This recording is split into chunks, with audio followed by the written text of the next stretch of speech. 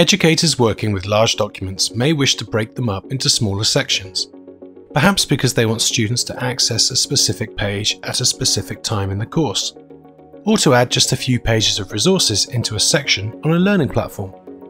The Organize Pages tool in Acrobat Pro DC provides a range of options to split, extract, swap, replace, or insert pages within a PDF document.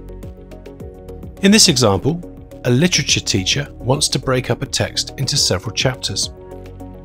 If only a small extraction is required, the teacher can click and select the pages they need and choose Extract. Then these pages can be extracted out of the document into a separate PDF.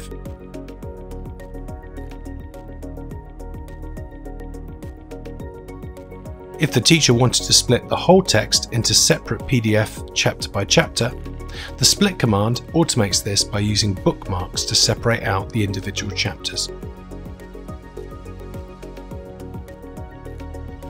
To split a PDF in this way requires you to already have bookmarks, so watch the Creating Bookmarks video in this tutorial series to find out more.